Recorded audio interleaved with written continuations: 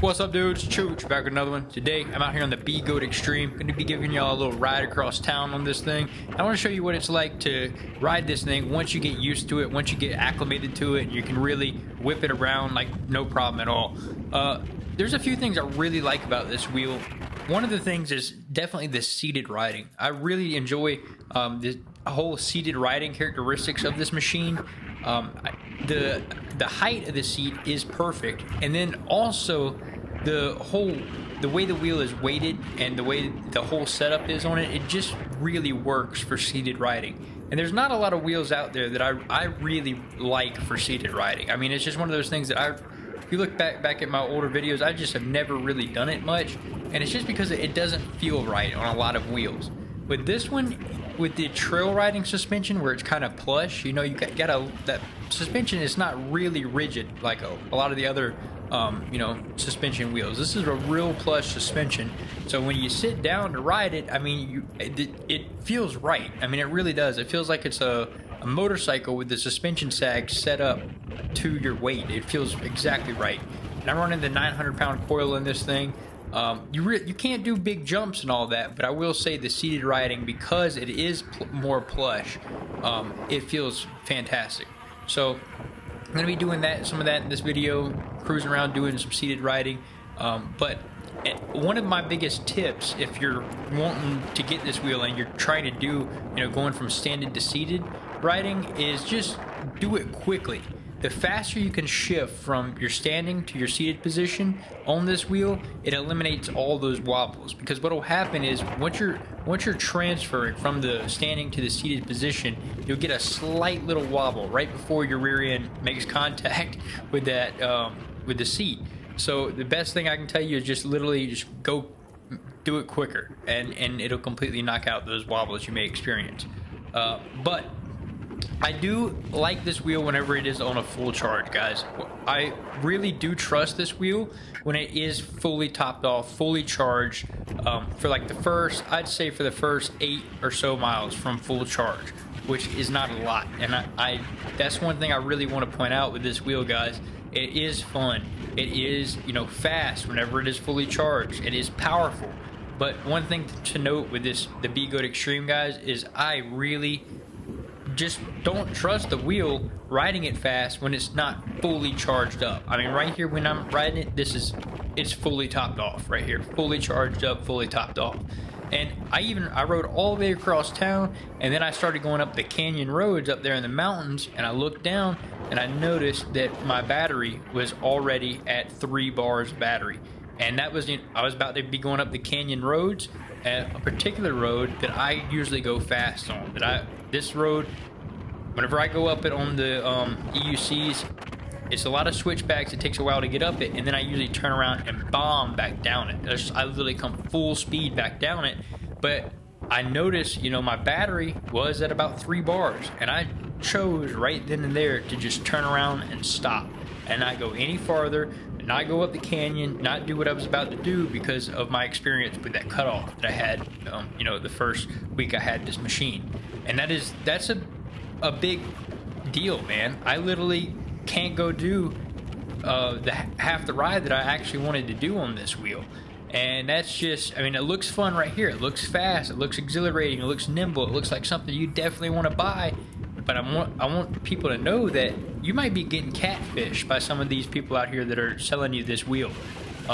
You know, some of these YouTubers that are doing this now, I'm telling you that some of these YouTubers now, man, you gotta trust these people, man. I'm telling you the truth on these wheels, man. I really am. There's no benefit for me to tell you not to buy this wheel. I make commission sales from these videos. That last month I had was the worst commission sales month I've ever had since I started doing this, basically. Because the one wheel I had to promote threw me on the ground, and I said, don't get it. So I literally, last month was just terrible when it comes to any type of affiliate sales with these things. And I took the hit for that, you know. This thing throwing me on the ground, first of all. Breaking my camera, second of all. I didn't even make enough money from that video of crashing to pay for the camera I broke. So just letting y'all know that there's no benefit of me showing you that the thing cut off like that. But you need to know you know, it looks great. It looks like it's so much fun right here. It looks great, but I'm telling you, this thing, it devours battery. This C40 motor in this thing, you can ride it casually at these speeds right here, but a few miles into your ride, you're gonna look down and be like, where did all my battery go? And I want you to know that after you lose a few bars of battery or a few, you know, your voltage dips down, I'd say below, shit, dude, I wouldn't ride this thing below like 111 volts. I really wouldn't. I wouldn't be pushing it, you know, riding it hard if it dropped below like 111 volts. I just wouldn't do it. And like right here where I'm sitting down cruising on it, it is fully charged up. So I want you to know that, man. Like for trail riding stuff, if you're specifically going to do like a trail, like I said in that last video, where you're driving to the trailhead, you're getting this thing out to go rip a few miles hard and you're done. That's what it, I mean, it really is. That's what it's for. But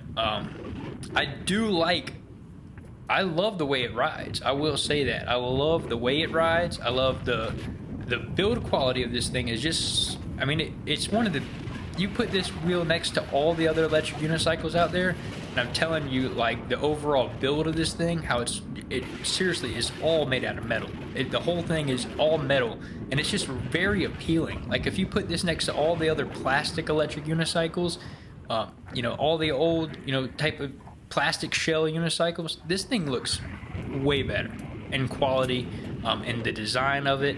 And that's one of the biggest factors I think that's appealing to many people about the BEGODE Extreme, is it just looks so industrial, so rugged, so much more high quality than a lot of the other machines. But that's just, man, this is the ultimate catfish wheel. Like, I mean, I 100% am saying that. I like the machine. I'm telling you, it's the ultimate catfish wheel, because you're gonna get this thing thinking, okay, BEGODE Extreme, I can crank out many miles, I can go flying on this thing everywhere. But I really think that people are going to end up getting hurt on this machine because of that, because they think that it's called the BEGODE Extreme. They think you can get extreme miles, extreme speed, extreme everything out of it, but it's just not the case. You know, but it is, I'm telling you, once you get used, you can get used to any wheel. And that's the thing I want a lot of people to understand. Like, I can get, you see me riding the V13, you see me riding this, you see me switching between all these wheels. The transition time, it takes a little bit. You know, you can get on any, if you know how to ride an electric unicycle, you can ride an electric unicycle. You can switch between any of them and ride them fine. But the thing is, it's getting used to it, guys. It honestly, it takes a few hundred miles to get used to any electric unicycle in a way to where you can really ride it to its full potential. And I would even say, you know, it takes a few thousand miles to get to where you can really ride an EUC to its full potential. And it's just like switching between motorcycles or something like that. Like, if I'm switching between my big motorcycle to like my little Honda Grom or something, and I've been riding the Grom for like, you know, 2 weeks or whatever, all around, I'm more used to that. And then switching to anything different, like a bigger motorcycle or, you know, anything like that, it's just going to feel different. So you just need a little bit of time to learn how it works and the nuances and stuff. But I will say, like, look at this. Like, you can see how you can, that C40 motor is powerful, dude. Like, you can brake on this thing like no other. I mean, I feel so confident in riding this machine. You see me like cruising around on the bike pass and, you know, swerving in and out of people and all that stuff. It's because I truly feel safe and confident on this machine when it comes to that C40 motor.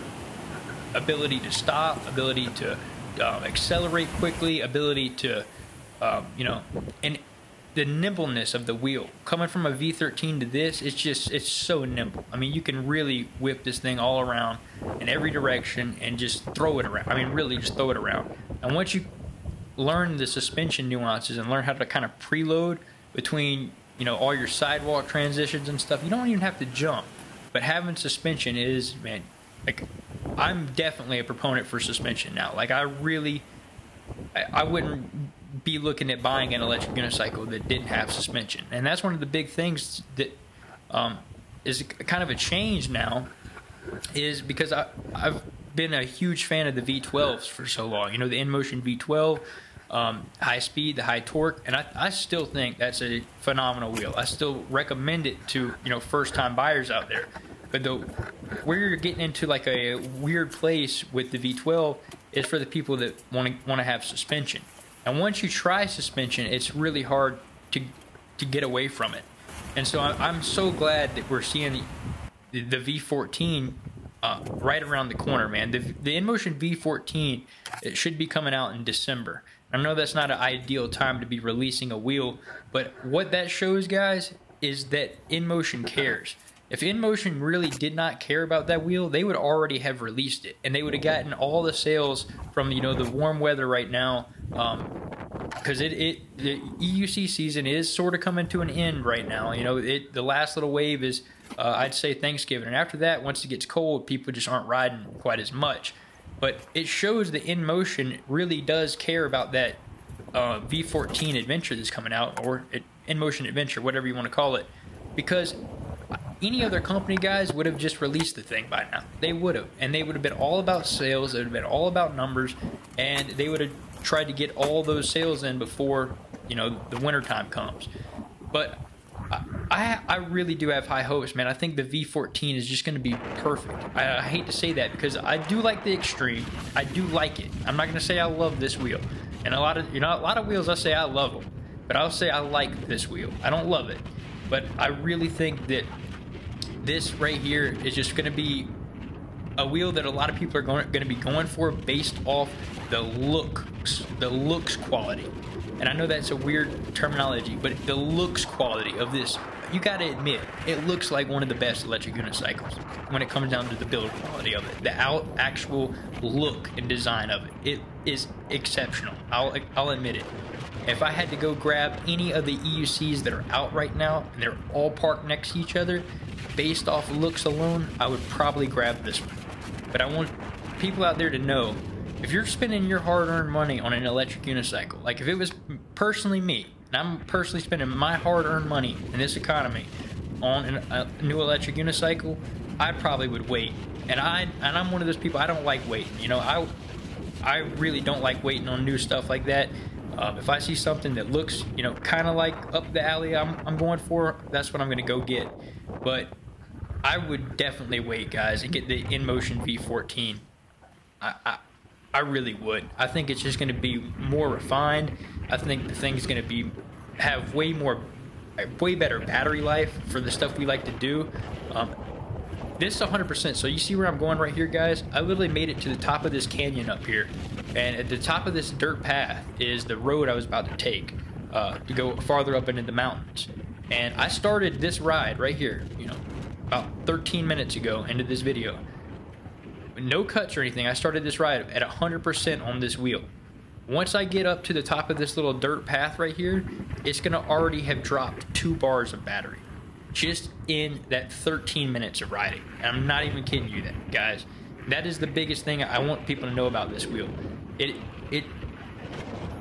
The ride quality is fine for that first little bit, but once you get lower than that, once I noticed my battery was lower, I would not have continued. I didn't continue. On any other wheel, if it would have been a V12, a V11, if it would have been, I hate to go down the whole InMotion path, but the V13, the EXN even, the Veteran Sherman, if any of the other wheels that I have, if I would have made it to that exact point right there, I would have kept going for sure, because I love that canyon road, and I love going all the way to the top of it and bombing down it. And that was my plan, is to go to the top of this canyon road up here and then bomb down it on the Extreme. But I completely didn't do it because I looked at my battery level, and after that first cutout I realized there's no way I could safely do what I was planning on doing. And that's just something I'd want to know before buying this wheel, guys. I really would.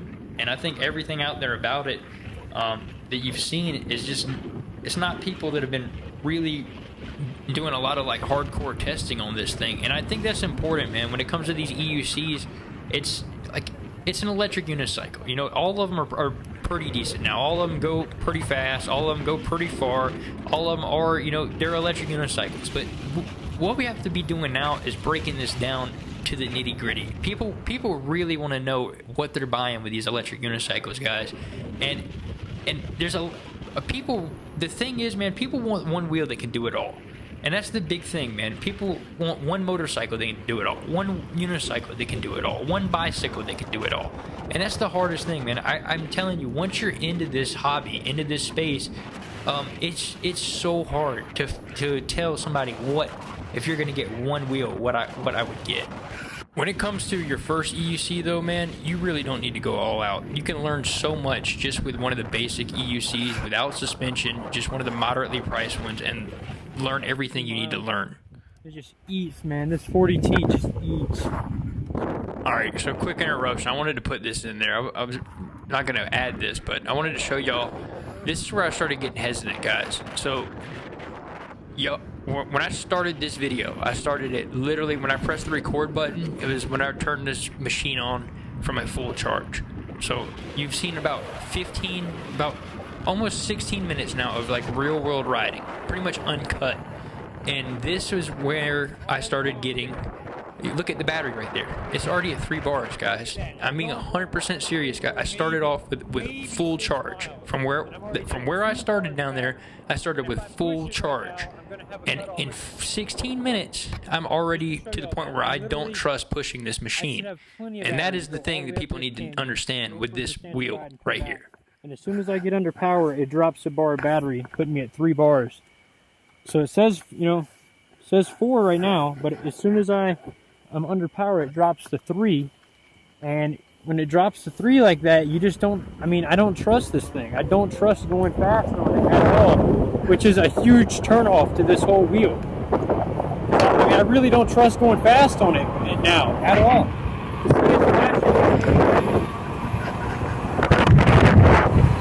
When it flashes between 4 and 3 bars, which is like 6 miles into a ride, you can't ride fast anymore, dude. Like, I've had fun on it up until now, but now I'm not going fast on this thing. I can tell you that. After that cut off, no way in hell. So this thing's really, honestly, like, it's a fun wheel. It's built well, but it's honestly useless with the battery power it has for any type of riding, really, man. Like, I'm already down to where I can't use the thing. I'm like 1 bar down, flashing to the 2nd bar down, and I can't use it anymore.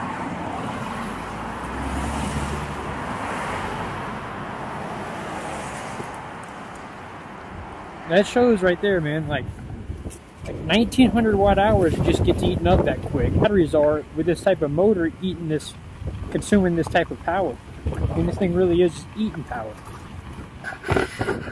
And this right here, guys, is the biggest thing with the BEGODE Extreme, and that is simply just the range you can get on this thing, guys. Now, the full range, if you were to go slow, now you were to look at the battery on that and be like, all right, now let's just put along or whatever, you could probably, you know, get reasonable mileage out of it. But one thing to note on this BEGODE Extreme, guys, that you're not going to see unless the YouTuber or content creator wants you to know it. And you know that a lot of these people out there, guys, are trying to get affiliate sales. I'm trying to get affiliate sales. That's why I'm saying, you know, doing bad reviews like this, it hurts us, guys. It takes food out of affiliates, out of these YouTubers' mouth, out of people that are trying to sell these things. It really does, guys.